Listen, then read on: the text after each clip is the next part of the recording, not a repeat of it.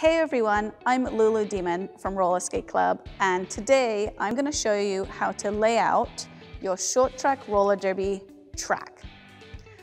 I'm going to be using our short track roller derby kit that we sell on our website because it's got all of the handy dandy things you're going to need in there. But if you don't have one of these kits, you can 100% do this without them. All you'll need is a measuring tape, you'll need a space, and you'll need something to demarcate the outside of the track borders, whether that's cones or if you already have your own track markers.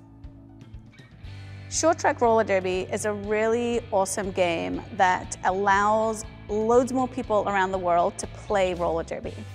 It is a game where you play with 3-on-3 skaters, so 3 skaters on the track at each time, and the track is the size of a regulation basketball court or a regular gym space. It's also got some funky little rules in there where we play in both directions, which makes it kind of fun, but also means that it's a lot safer for our bodies in the long run.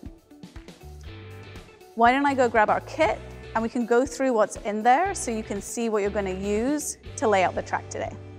All right, let's check out what you're going to find in one of our Rolla short track roller derby kits. So first off, over here, we've got our layout instructions with our handy little diagram. And right over here is our rope with all of our little colored tabs that are going to correspond to the colored circles on your diagram right there. Got this nice little rope here all ready to go. And then right here we've got our track markers, and these are pretty cool because they're actually made from recycled rubber tires. So not only are they super cool, nice and thin, nice and sticky, they're also a recycled item. So these are really nice and thin, which means when you put them down on the ground, even if you roll over them with your wheels, you're not going to get stuck on them like those silly cones. And you've got enough of these markers to lay out the short track. And then lastly, we've got our handy little Rolla Skate Club bag to put everything in. So you can bring your kit wherever you are playing roller derby. All right, let's go and start laying out our short track. Now the first thing you're gonna need, although it's not essential, it just makes it easier, is you're gonna need a buddy. It's just gonna make laying down the short track kit a whole lot easier. All right, let's get started. So the first thing you're gonna do is you're gonna locate the center point of your track. So normally if you're in a regular room, you can pace out the center point. So just roughly walk the center of your space and find the middle. Sometimes you can also see where the middle of your space is just by looking at the ceiling. That might show you the center point.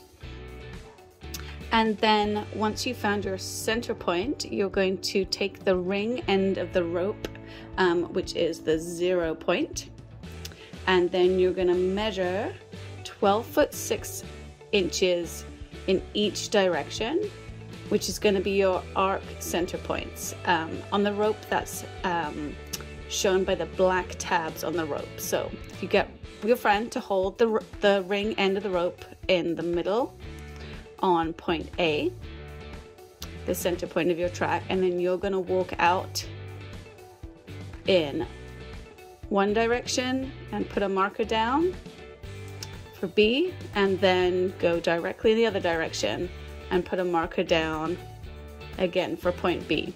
These are where you're going to measure the arc center point. So these aren't going to be in your track, but they're going to be important for measuring the track.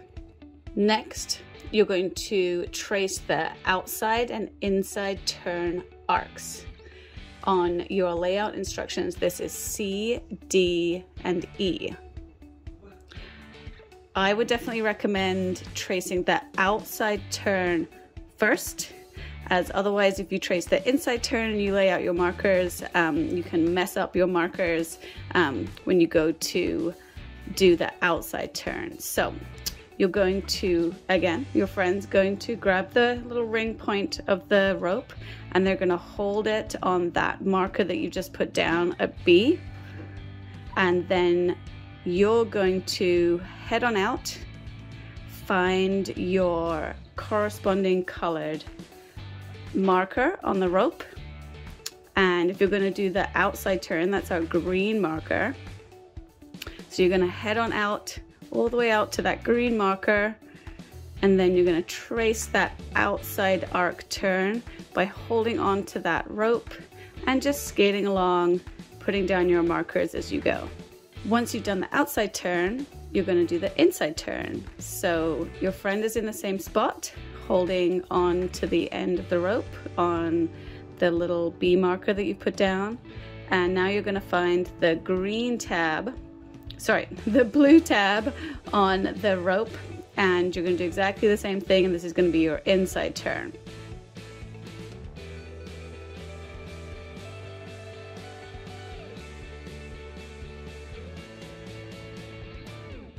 You're going to want to do this at both ends of the track, so north and south, so that you'll have two nice little semicircles on each end. Then once those arcs are all done, you're just going to connect the straightaways at F, G, and H. And these are just straight lines. The great thing about the short track is that it is symmetrical. So because we play the game in both directions, there is no offset. So you're just going to do a straight line connection between those arcs, and then that's going to connect up your track. Lastly, you're going to measure those starting boxes, and these are going to be 5 feet, and they're going to be measured just on one side and line up with the center of the track. So you're going to find your yellow tabs for this one and just measure those 2 starting boxes at J on the layout instructions.